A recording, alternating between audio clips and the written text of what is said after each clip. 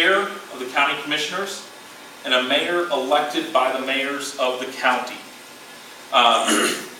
In Lowndes County, Mayor Freddie was our representative. The mayors of Lowndes County are going to be meeting next week, or actually it's later this week. Got my dates confused. It's actually later this week. They're going to be meeting to select a new mayor to represent the mayors of Lowndes County. The bill establishes an executive committee, as Travis was talking about earlier. It is 5 members of the Roundtable elected by its membership, and then the 3 non-voting members of the House and Senate Transportation Committees.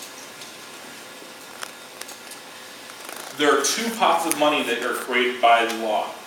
The 25% pot is local discretionary, and then what we're going to talk about today is the 75% pot. So I'm going to talk about the right-hand side of the screen first.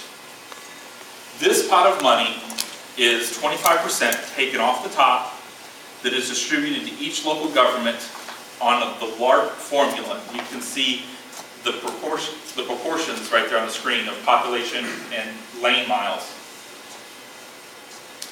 That is distributed to each local government every year. They're used for transportation projects in their jurisdiction at their discretion.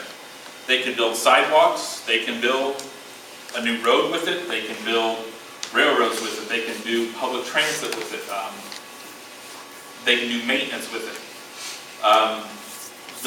There's quite a long list of things that local governments can use that for.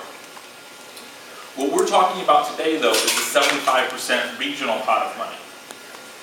Those funds are the projects that you see on the tables behind you and in the project lists.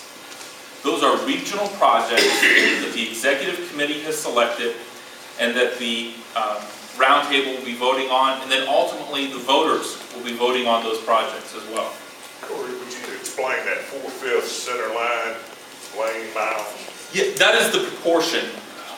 When they take the proportion of the region of that jurisdiction's population to the region's population, then they only use 1/5 of that percent to account, and then 4/5 of the center line lane miles.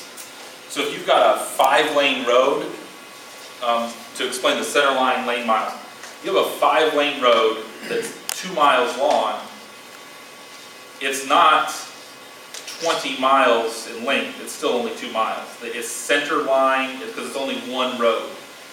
Does that clarify that a little bit? Yeah, I just didn't understand the terminology. Okay, okay.